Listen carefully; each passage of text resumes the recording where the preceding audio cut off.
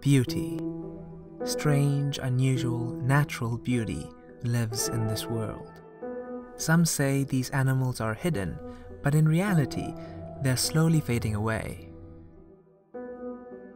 Tim Flach's photography captures animals using principles of human portraiture. His composition, cropping, and framing are highly calculated, however, these technicalities are the lesser instrument.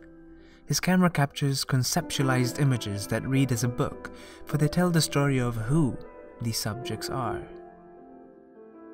When we look at an animal and it gazes back at us, we are left in that space of what is the consciousness, what do they understand of us? Do they have a soul? Do they have, how are they different to us?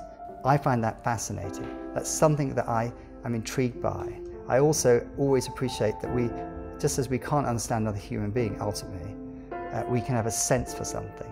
And what is the sense we have for the animals? His work is often considered as the opposite to anthropomorphism.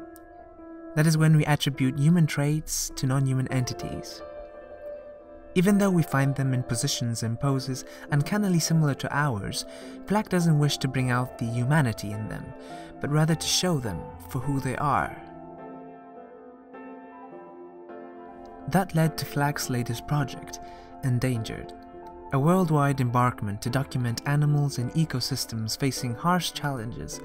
You might be familiar with some of the animals and their predicament, yet with some, you probably didn't know they exist or still exist.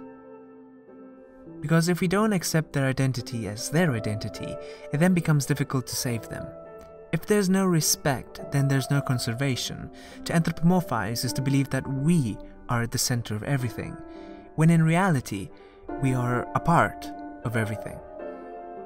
But we've emerged with this family of animals, and so who we are must be inextricably linked.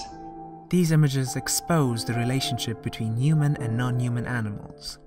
And the image that captured me the most is the saiga. He tells how these antelopes cannot be maintained in zoos because their bones are so light that they would crash in a transport container. Locals persecute them for their horns and hunt them down in mopeds. In Tim's words, often the less exciting images have the most interesting backstories.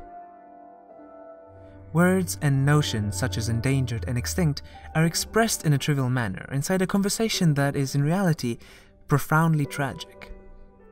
Animals are not hiding, they are retreating. Experts have declared our times as the Anthropocene epoch, the dawn of human-influenced age.